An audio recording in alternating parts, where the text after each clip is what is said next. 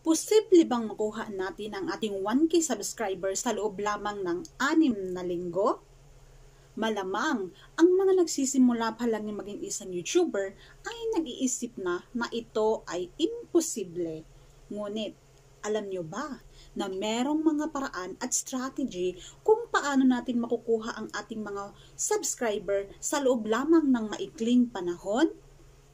Alam nyo mga kadreamers, ang pag-YouTube o ang pagiging isang creator sa YouTube ay nangangailangan ng time. Yes, tama po.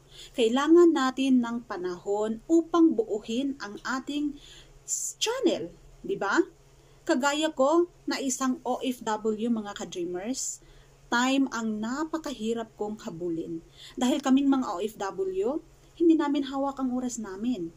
Hindi namin alam kung kailan kami papauwiin ng mga amo namin. Hindi namin alam kung kailan kami makakahawak ng CP namin. Anong oras na kami kung matulog. Anong oras na rin kami makapag-update sa aming mga CP. Ngunit, alam nyo ba na kahit hindi ko hawak ang oras ko dahil ako ay isang OFW, ay nakuha ko ang aking 1K subscriber sa loob lamang ng 6 na linggo. Ayan. Paano? Paano ko ginawa ito?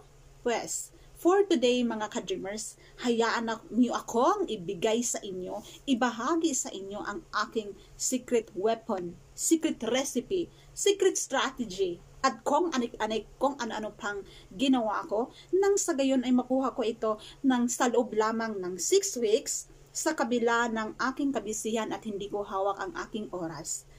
Ano na lang kaya mga kadreamers kung nasa bahay lang kayo? At wala kayong ibang ginagawa kundi ang pag-YT. Malamang, sa loob lamang ng 2 weeks, ay makukuha niyo ang inyong 1K subscriber. Ngunit sa araw na to, ang sa akin muna ang pag-uusapan natin kung ano ang strategy na aking ginawa. I hope na panoorin niyo ang video ito hanggang sa huli. Sana may matutunan kayo at ma-inspire kayong lalo kung paano natin abutin ang unang requirements ni YouTube, which is the 1K subscriber.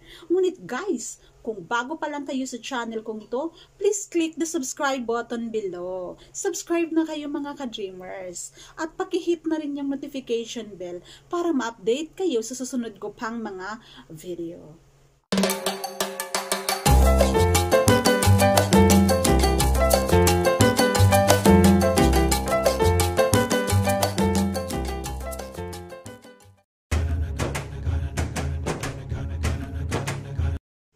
Number 1, create a nice content.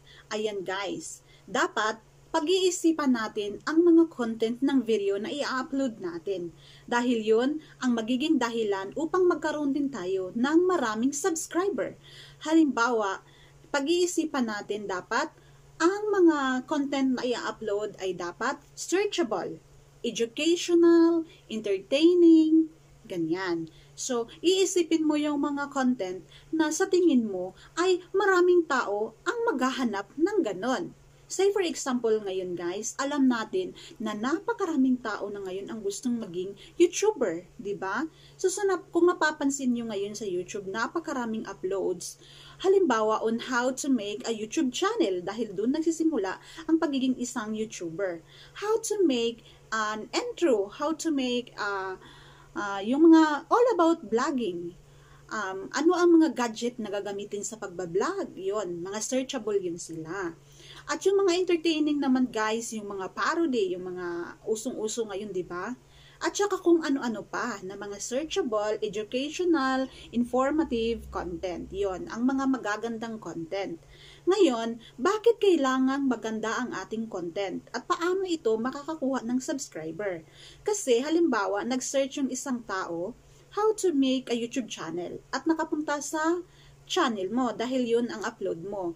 Ngayon, dahil nagustuhan niya yun, magsasubscribe siya dahil maghihintay pa siya ng next video mo pa na makakatulong sa kanya dahil say for example gusto niyang maging isang vlogger.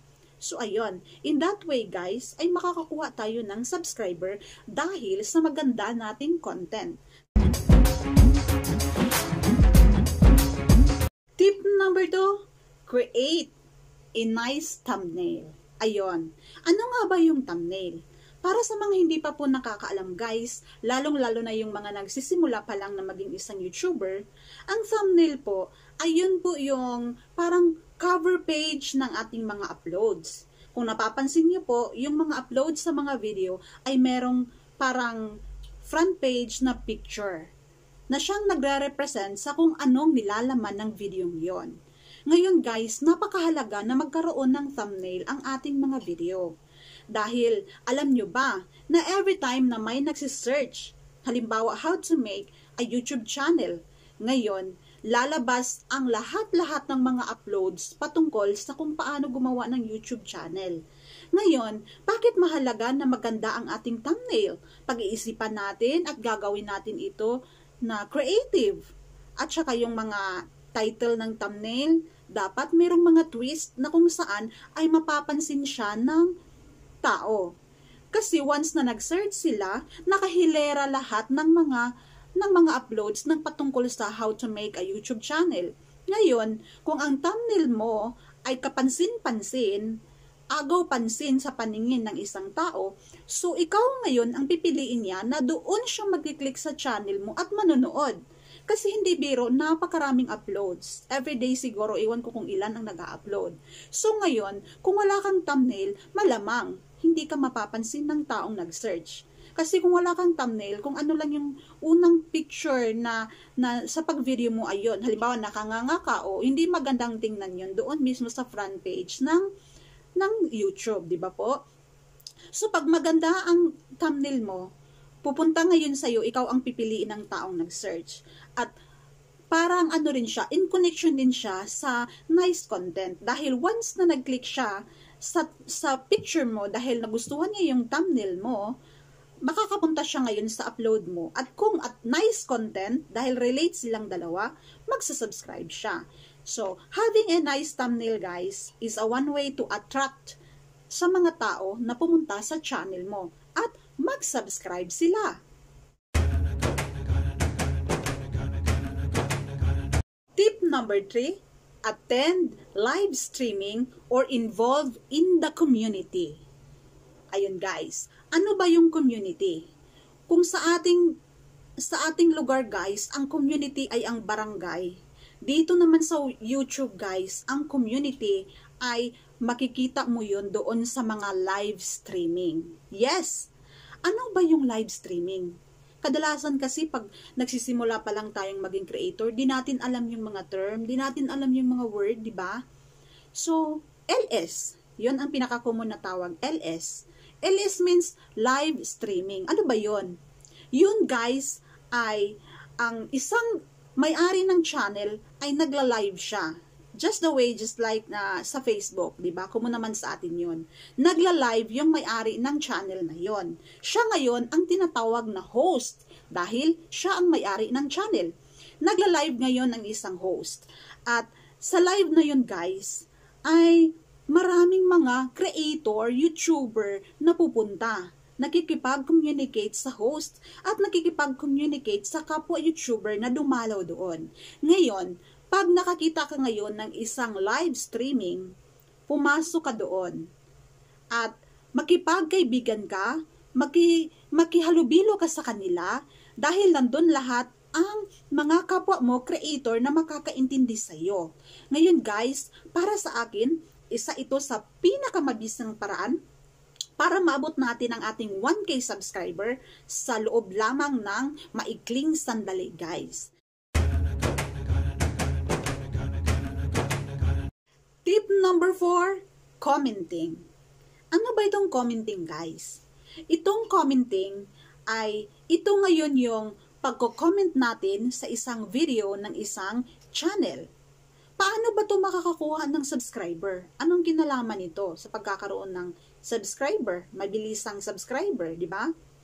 Makakatulong to sa atin guys upang makakuha ng maraming subscriber dahil sa pamamagitan ng commenting ay mapapansin tayo ng ibang creator. Ano ang gagawin natin? Pag nag-comment tayo guys sa isang video, ay dapat mag-comment tayo ng naaayon sa video at ayusin natin ang ating pag-comments. Nang sa gayon, say for example, may nanood sa video na yon. Tapos nagko-comment na siya, nakita niya yung comment mo. Tapos, nagustuhan niya yung comment mo guys dahil ginandahan mo ang comment mo nang naaayon talaga sa video at walang pabuntot. Di ba po? Alam niyo ba kung ano yung mga pabuntot? Yung mga words na ayaw ni Lolo Whitey. Panoorin niyo ang aking upload patungkol sa mga spam words. Ilalagay ko sa baba ang link ng aking upload tungkol sa kung paano ba ang malalaman ang spam words at paano ito maiiwasan. Nang sa gayon ay alam nyo kung ano ang pabuntot, mga words na ayaw ni Lolo Whitey sa comment section. Kaya ngayon guys, gagandahan natin ang ating pagko-comment sa isang video para mapansin tayo. Pag napansin tayo guys, pupunta ngayon ang taong nagko-comment sa video na pinanood mo sa bahay mo. Dahil iisipin niya, itong creator na to ay magandang mag-comment. So, ibig sabihin, legit ito. Legit ito, walang pabuntot at maganda yung comment niya. So, in that way guys, ay madadagdagan na naman ang ating subscriber.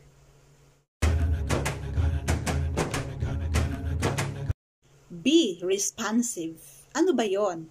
Be responsive. Ibig sabihin, halimbawa guys, pag nag-comment ka sa isang video at may nakakita ng comment mo, ay magre-reply siya ngayon guys doon sa video mo. At sasabihin niya ngayon na, say for example like me, sasabihin niya ngayon, Ate Bhing'z, dalawin mo rin ako sa bahay ko. Magre-reply siya doon dahil gusto rin niya na dalawin ko siya dahil nakita niya yung comment ko. So, pag may nakita kayong ganyan na message guys sa notification nyo, puntahan nyo.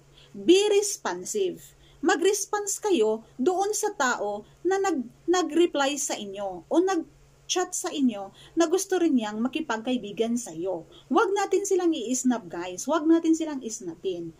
Dahil porkit ba't hindi natin sila nakilala mismo sa isang live streaming o hindi natin sila kaibigan, hindi natin sila papansinin natin sila guys. Be responsive tayo every time na may mag-reply sa atin na tapikin mo rin ang bahay ko, dalawin mo rin ang bahay ko, ganon. Tara, punta tayo sa kubo ko. Yung mga ganon, pansinin natin sila. Magiging responsive tayo guys. In that way, madadagdagan na naman ang ating subscribers.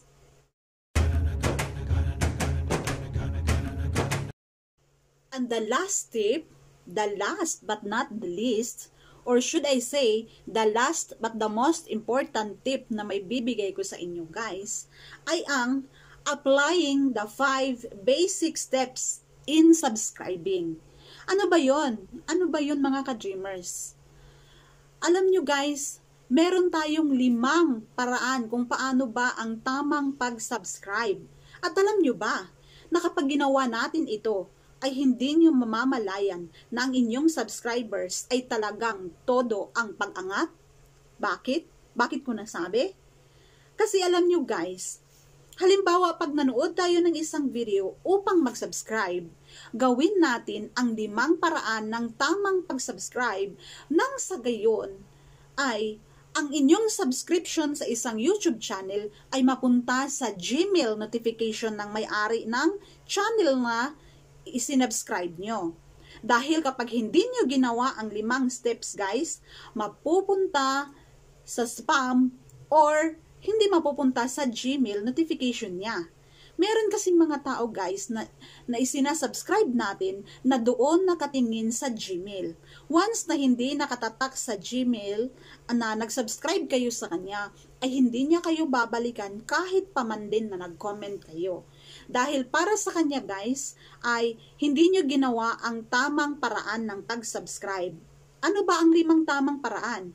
Meron po akong upload ng 5 paraan kung paano ang tamang pag-subscribe at ilalagay ko sa baba ang link. Nang sa gayon ay mapuntahan nyo ito at mapanood nyo. Pag ginawa nyo yun, ay siguradong ang taong subscribe nyo ay babalikan kayo. Magsasubscribe din siya sa inyo. Gaano ba kahalaga guys na bumalik sa atin ang taong isinubscribe natin? Alam nyo ba na napapalo din tayo ni Lulu YD?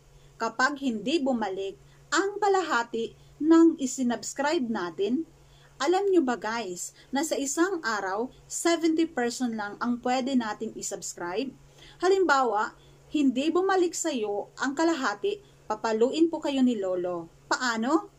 Hindi niya kayo ipapasubscribe sa loob lamang ng 2 linggo. Meron po akong kaibigan na nangyari sa kanya ang ganon. Dahil po sa dami ng niyakap niya at hindi bumalik sa kanya, napalo siya ni Lolo. At within 2 weeks, hindi siya nakakapag-subscribe. So ngayon, anong dapat nating gawin para bumalik ang isinubscribe natin? Dapat gawin natin ang 5 basic step ng pag-subscribe nang sa gayon ay siguradong balikan nila tayo. Ayan guys, naibahagi ko na ngayon sa inyo ang aking secret recipe, secret strategy. And sana po, kapag ginawa nyo ang aking mga secret recipe, ay gawin nyo lahat. Wag lang isa. Halimbawa, gawin nyo lang, create a nice content. O, upload lang kayo ng upload lang kayo ng upload, hindi man lang kayo nag-attend ng live streaming. So, paano kayo ngayakapin guys? Hindi naman tayo sikat na artista, di ba? Artista, na kapag nag-upload ay talagang marami agad ang susubaybay, manonood at magsasubscribe. Isa lang naman tayong, baguhang YouTuber na nagsisimula pa lang. Kaya, hindi pwede na nice content lang ang gawin nyo, na hindi nyo sasabayan ng iba pang steps. Dapat, mag-create kayo ng nice content, lalagyan nyo yan ng magandang thumbnail ang content ninyo para naman kaakit-akit sa paningin ng mga tao. At ngayon, meron na kayong nice content at nice thumbnail, ay sasali na kayo ngayon sa mga live streaming at makipagkaibigan ng bonggang-bongga sa lahat ng nandun. Be friendly. Be friendly tayo guys. Huwag na tayong mahiya. Dapat ang vlogger ay makapal ang mukha, ang creator makapal ang mukha, hindi mahihiyain. Be friendly. So, sasali na kayo ngayon sa mga LS. Ganon. At sa pagsali sa LS guys, ayusin natin ang comment natin sa mga videos na pinanood natin. Nang sa gayon ay mapansin naman tayo ng mga kapwa creator na hindi dumalo sa LS pero nakapanood ng video. So, another additional subscriber yun guys. And of course, magiging responsive tayo. Huwag tayong snob, okay? Huwag tayong snob sa mga taong makikipagkaibigan sa atin. Gusto nilang dalawin natin ang bahay nila? Go! Dalawin natin. Additional subscribers. And the last but not the least, huwag kalimutan ang 5 steps ng tamang pag-subscribe. Nang sa gayon, ang lahat ng niyakap natin ay babalik sa atin upang yakapin din tayo. Kapag ginawa nyo yun lahat guys, from there, from here, from there, from everywhere, talagang magsasabugan ang lahat ng subscriber ninyo. Nang sa loob lamang ng konting panahon, just like me, within 6 weeks, nakuha ko ang aking 1K banana. And I hope guys na sa video kong to ngayon na binahagi sa inyo ay maka 1K banana na din kayo. And hanggang dito na lang muna guys, si Ate Bhing'z. Hanggang dito na lang muna ang aking pagbibigay tips sa inyo. Kita-kita tayo sa susunod ko pang mga videos. Nang sa gayon ay makatulong naman ako sa inyo kahit sa tips man lang. Okay guys, God bless. See you in my next video. Bye-bye!